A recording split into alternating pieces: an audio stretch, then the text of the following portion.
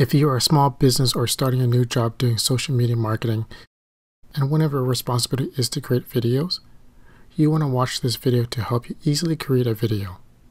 In today's tutorial, we are going to be creating a video through Adobe Spark. Any web browser that you use will work. Adobe Spark is an online and mobile design app that helps you create graphics, videos, or web pages in a matter of minutes. One can either use their templates or build from scratch. Let's go to your web browser and type in spark.adobe.com. Adobe Spark is free to use. The significant difference from the paid version and the free one is a watermark placed at the bottom right hand corner in your project. If you upgrade the free version, the Adobe Spark watermark can be removed from all projects forever. For this video, I will be using the free version. I have a subscription to Adobe, but if you never used this application before and is planning to use the free version, well, it didn't make sense if I showed you the paid version right away. I created a new account for this tutorial. Go ahead and either click on the Start Now button or sign in. You can link any of the following: Gmail, Facebook, Apple, Adobe, or create a new account to Adobe Spark. You can also use your school account if you go to school as a student or a teacher. Once you sign into Adobe Spark for the first time, you will see these pictures. Select up to 3 primary purposes of using Spark. Are you creating videos for business, school, friends, and family? Or are you creating for clients or as a side hustle? There are no right or wrong answers. Whatever you choose, they will try to show you relevant templates. Once you sign in, these options will not show up again. Don't worry, you still have access to all of the templates. The cool thing about Adobe Spark is they made the instructions reasonably easy. Scroll down the page and see the different social media platforms for Instagram, Facebook, presentation, slideshow, and graphics. If you click on View All, you can see the different styles of graphics, web pages, and videos. You can view the most popular, growing your business, to promoting your brand choices. Let's click on the back button. If you scroll later down, you can see the templates you can use. Click on Explore Templates and view the different styles of mediums such as Instagram, a promo, an ad, or the premium. Let's click on the back button again. On the left side, if you have any current projects, it will be listed as well at the bottom of your home page. Currently, we have nothing. There is a section called Brands where you can upload your logo if you have one, but for this to work, you need the paid version to use this option. In the next few minutes, I will discuss the interface of Adobe Spark. Let's create a new project. Go ahead and click on the plus sign to create a new project. It will ask you to select what you want to create. Today, we will create a video, and we will review the other options in future videos. Enter a title for your project. You can change this later, so I'm going to call this my YouTube channel. Adobe Spark will ask if you want to build from a template or build from scratch. I'm going to grab a template. If you make from scratch, the pages are blank. However, this may be the first time for you to use this application. It might be useful to use a template for the time being. It doesn't matter what your storyline you choose, and you can always change its contents. I'm going to use the Teach a Lesson template. Next, a pop-up video will open for you to watch a quick tour of tips. Go ahead and watch it if you want.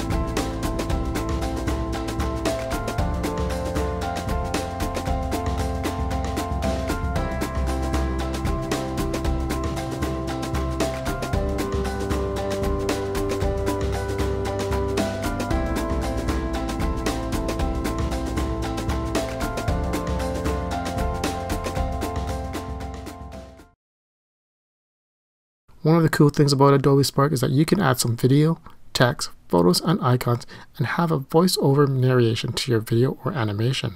I have collected the contents that I'm going to be using for this video to speed things up. You can use any photos and videos found on Adobe Stock Creative or using other royalty-free videos and pictures online. Tips to standing out from the rest of the pack. Find a high quality any photos and videos specific to your industry. Use Unsplash, Pixels, or Pixelbait. Or you could also create your collages of art. Before we start putting on our video together, let's look at the Adobe Spark interface. In the middle of the page is your scene. Think of this as your work canvas or artboard. On top of your scene is 4 menu items: Preview, Share, Download, and Invite. Preview is viewing your video or creation. With Share, you can publish your work and share a project link to see your work. It's a nice feature that allows you to show others your work before downloading the final version. Invite others will enable you to collaborate with others on the project. Download will allow you to download the creation as a video that you can upload to any social media platform, such as YouTube or Instagram. And again, not sure why, but Adobe Spark has the icon displayed again to invite others to make edits to the projects. On the right hand side is Layout, Theme, Resize, and Music. The layout seems to have thumbnails of a full screen, split screen, photos, with captions, and enter a title and text as shown here on my screen. There are many different themes with animation, typography, and color. Let's scroll through a variety of themes available to be used. We won't go through all of them. Themes provide a quick and easy way to define the look of your Spark videos and pages through a powerful combination of animation, color, style, and fonts. Each theme provides a unique applied animation effects that bring your content to life. I'll pick maybe the noir theme. If you notice at the very bottom of each theme, I can change the color of my typography or fonts and change it from blue to gray to give it some contrast in the scene. Let's go back to the layout now. Resizing allows you to change the video to a widescreen or square instantly. This is probably the most fun part of Adobe Spark. It's easier than ever to have social media ready videos switch from a YouTube to an Instagram video. People would think that you had to create 2 new videos for a widescreen or a square. Little did they know you did it with one video.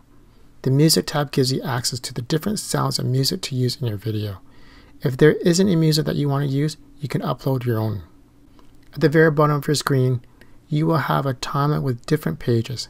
Depending on the template you pick at the beginning and the theme you had chosen, you may have different words or colors to your project.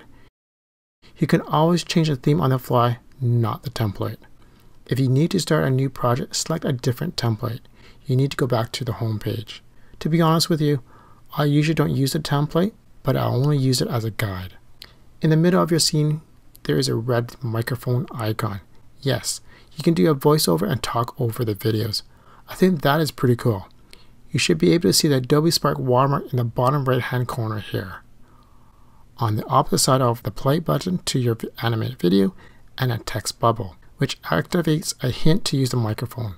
Under the watermark is a timer. You can control how long the frame should be for a placed image, text, or icons. Click on the timer to change how long each frame is. Whenever you see the plus sign here, it means you can add something to this timeline, page, or scene.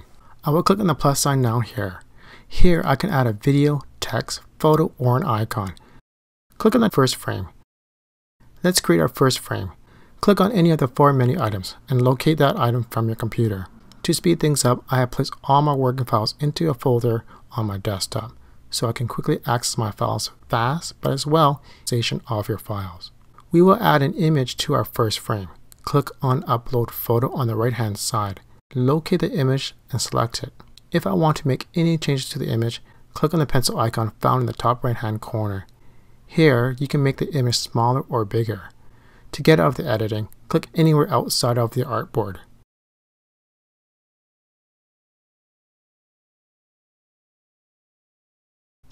You are only allowed to have 1 piece of each. Therefore, you can't have 2 photos on 1 page, or 2 icons. For example, if I want to add my logo to the frame, I will click on the plus sign.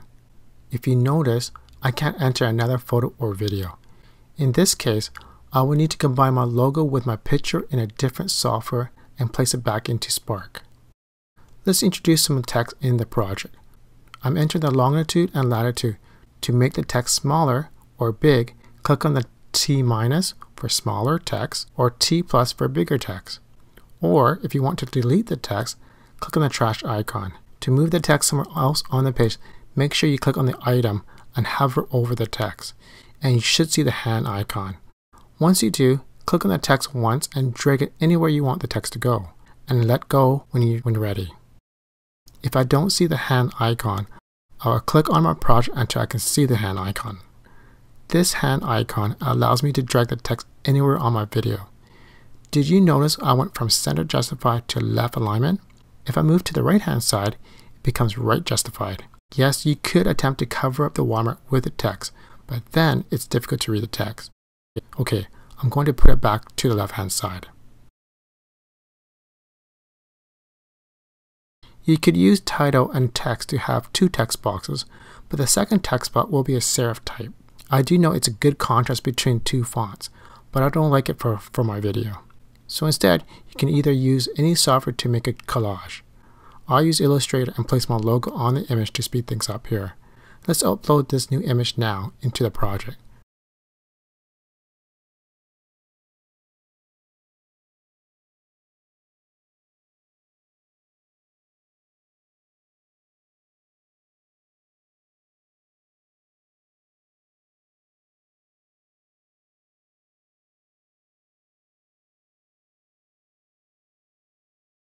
Let's get started on the second frame.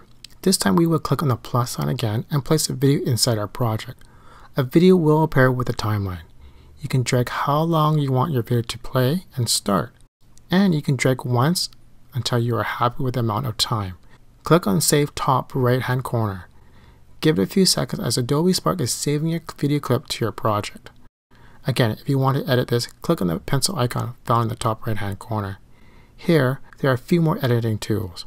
The magnifying tool allows you to increase or decrease the viewing of your video. I try to get high quality videos because first impressions do count when using a better quality video or image versus a low quality one. The scissor icon is trimming your video. The arrow to the right icon is to be continue clip. You're only allowed to play 30 seconds per video. So if you have a long video to play and you want the video for the whole minute, click on continue and it will continue from the last video clip. The side icon allows you to control the volume of the music in your video from loud, soft, mute, and if you double click on the black speaker here, you can also use a slider.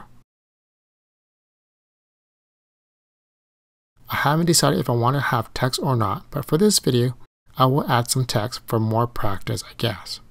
I'm going to click on the plus sign again and click on the text icon. I can either type it in or copy and paste the text. I'm going to make the text a bit smaller.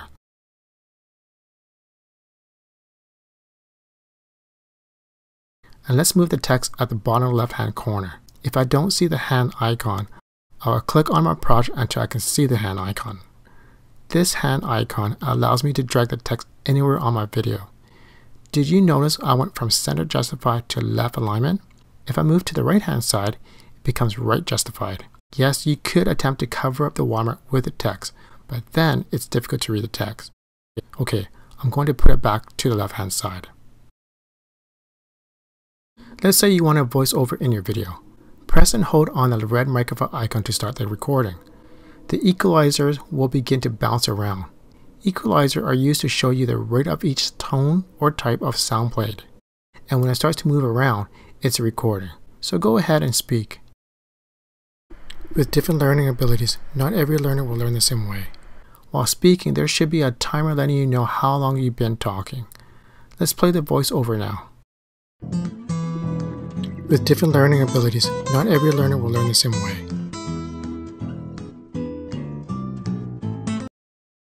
Oops, my background music is a bit too loud, so I can click on the music in the top right hand corner to access the sound controls. I can either turn the music off or lower the background music. If you didn't like the voiceover, you can delete your own voiceover for whatever reason. Click on the timer on the bottom right hand corner and click on remove narration. And go ahead, re-record a new voiceover, or don't bother with one. If you want to delete a frame from the timeline, select a frame and click on the three dots. You can either select delete or duplicate frame, or play from here. Let's choose delete. A warning will pop open confirming you want to delete it. You can't use an undo here, so make sure this is what you want. Granted, you can easily recreate the frame too. If I want to duplicate a frame, click on the three dot signs again and click on the duplicate link. If you're going to create a blank frame, click on the plus sign at the beginning of the timeline And again, if you want to move the frames around, just place your cursor or mouse over the frame until you get the hand icon and safely transfer the frame to the order you want it. Let's move to the credit page. Adobe Spark reminds you to add your credits to the video. This page isn't mandatory, but it is nice to give credit if you're using other people's work. If you're using our friends' photographs or videos and who are starting their careers, this is a great way to give them a shout out. Who knows, it could work both ways and getting more referrals too.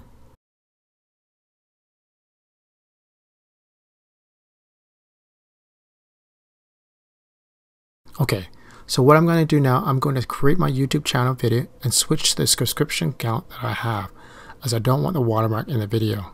The video can be sped up or fast forward to this time. Or for those who want to see how I created my YouTube and Instagram channel video, I will create the video without any voiceover. Once I'm done with my video, I will show you the next few steps. We can share it or download the videos. I would create 2 videos from this project, one for my Instagram profile, the square footage, and one as a widescreen video, which I can upload to a YouTube channel if I desire. After watching this video and playing around on the free version, decide if you want the watermark removed and upgrade.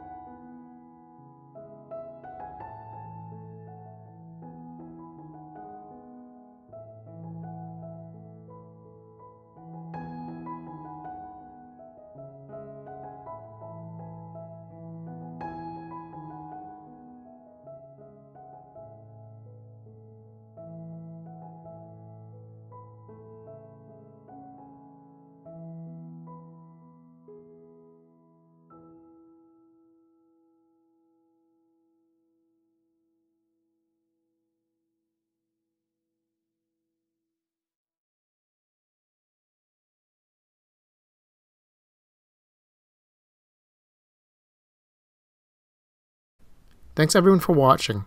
If you have any issues, please let me know in the comments. If you enjoyed the video, like it, share it, and subscribe to the channel. And I will see you next time.